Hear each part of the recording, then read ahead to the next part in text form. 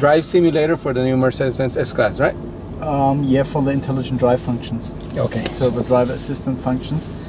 So not so much about the like driving a real S-Class. From the feeling of driving, it's still a simulator, so it feels a little bit artificial, the drive. But the whole purpose of the simulator is to show you all the driver assistant functions. Yeah.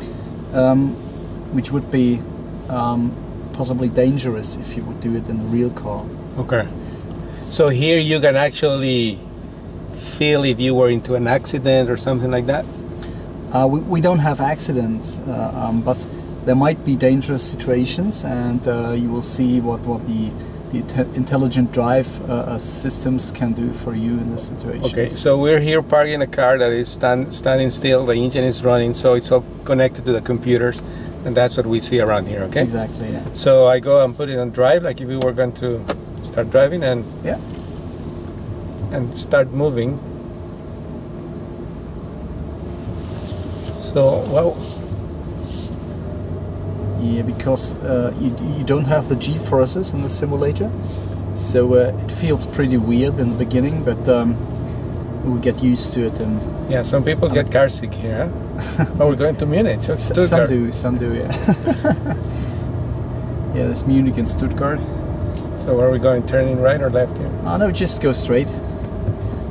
We do a drive to the city. Okay.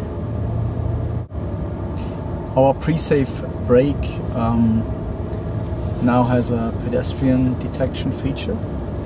So we have a radar in that car, we have a stereo camera up there, and all the sensor information combined gives the car a whole new vision. Yeah. And so by combining the sensor signals, we can distinguish cars from other objects like pedestrians, for example. So we see pedestrians in city traffic.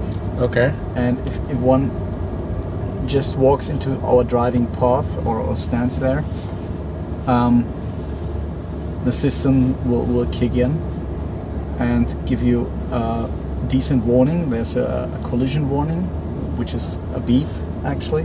So should I try to like have an accident or something to experience those things? Just go straight. You will see there will be people who walk into your path. Oh, okay. So this is like a perfect world, right? Because you only see Mercedes-Benz cars. Everything is clean. Well, not only, but there's a lot of Mercedeses.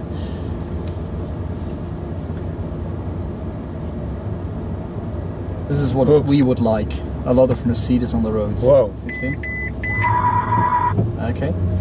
Oh, so we stop in time. So, so the car actually starts braking on its own? It can brake autonomously, so on itself, yeah. But if you do the braking, you will get a brake assistance. Okay. So if you do not brake hard enough, the system just will kick in and give you a full brake or up to a full brake. So I'm gonna brake here.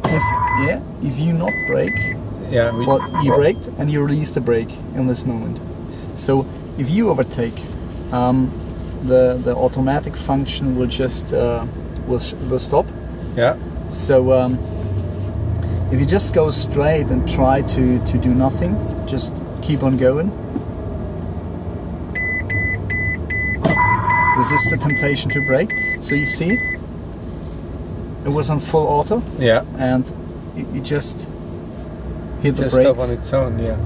And so all these systems work at any speed, like or it's a certain limit on the speed? The system works up to a speed of about 70 kilometers an hour, but the collision prevention works up to about 55, 57 kilometers an hour, depending on road conditions, you know.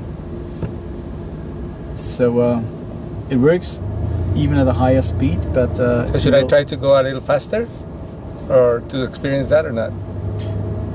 Well, the experience is basically the same, but we will hit the pedestrian. So as I said, we are collision avoidant up to 55, 57 kilometers an hour. Oh, there's an Audi. There's not a perfect world.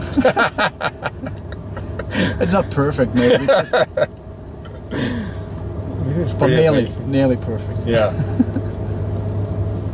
And this system works obviously with cameras and radars and like sensors and all that, right? Yeah, that's right.